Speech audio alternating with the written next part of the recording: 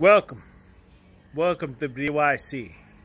I wanted to share with you a dream that I had the other night, and it's not going to be as quite as graphic as my dream, but use your imagination. So God and I were walking on the beach, and on this beach we found a shell, and the shell was covered with gunk. Gross. And he told me to pick it up. He said, "What do you think of this?" I said, "Oh, yeah, it's a little dirty, it's gross, it's kind of everything." But then he said, "Let me show you something."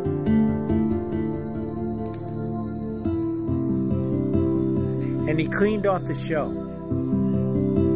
And you know what he said?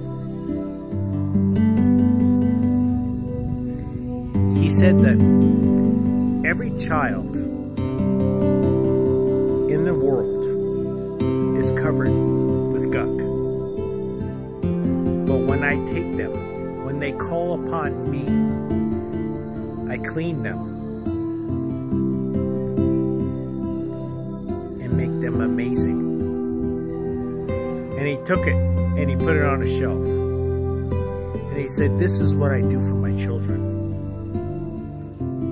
When they ask forgiveness, I cleanse them and clean them and purify them and make them